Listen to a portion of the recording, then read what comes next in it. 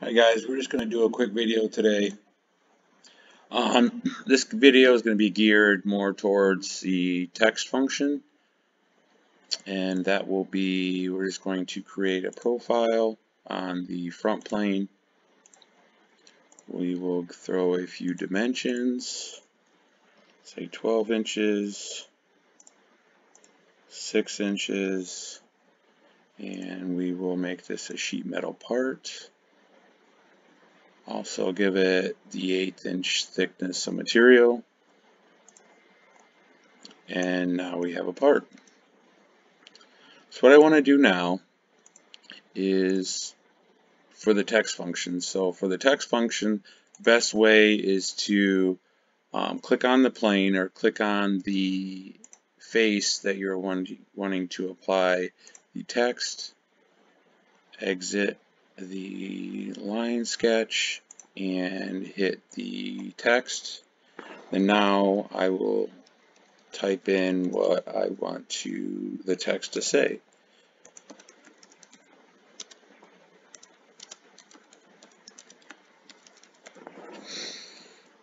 That being done, you will click the line.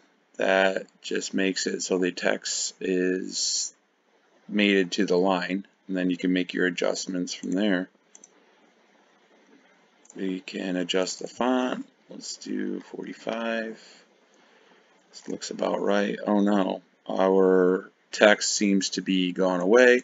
What we can do is I clicked on the line again, but we're going to click back on it.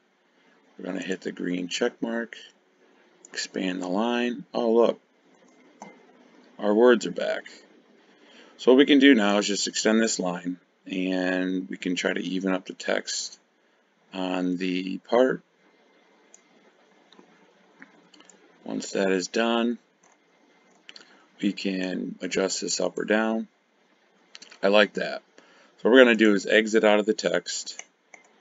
We're going to keep highlighted on the text, the sketch of the text, and then we will go back to sheet metal, click on cut extrude, and we'll pick out, we will do a blind cut, a 1/16 depth of cut, and we will click on OK. That being done, I want to change the color of the text. I want to make it red. Simple as that.